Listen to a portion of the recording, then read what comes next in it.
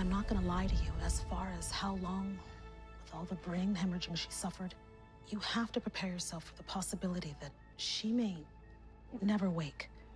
This is all my fault. No.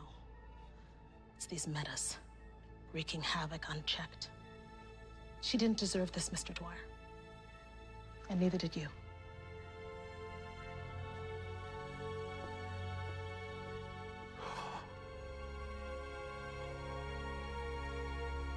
This was the scene Tuesday night as once again the Flash saved Central City from certain destruction. After a worldwide power outage blanketed every country in darkness, a bizarre purple energy filled the skies. The destructive phenomenon emanated from a satellite that had fallen into a decaying orbit. Thankfully, before the satellite could strike the city and create what scientists believe would have been, quote, a catastrophic event, the Flash was able to destroy it. Once again, the residents of our proud city, and perhaps the entire world, owe the Flash and his allies a debt of gratitude. A new Meta was last seen jumping off a building in order to evade capture after stealing jewels earlier. It was reported that he escaped Flash's grasp after hijacking an armored vehicle.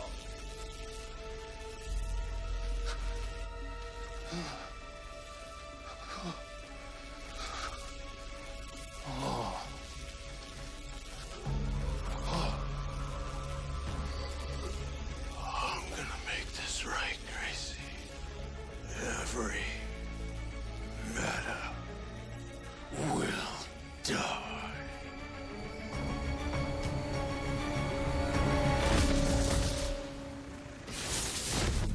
Guys, this better be good. Yeah, we've got an after Thanksgiving tradition called sleeping. So, what's up? It's good.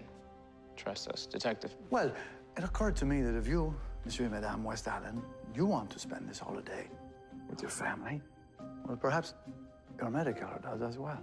So I had Monsieur Cisco hack into the CCTV footage of the hospital, and this is what we got.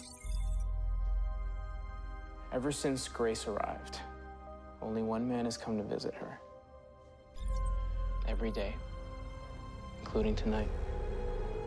Team Flash, I give you Orlin Dwyer, also known as Cicada.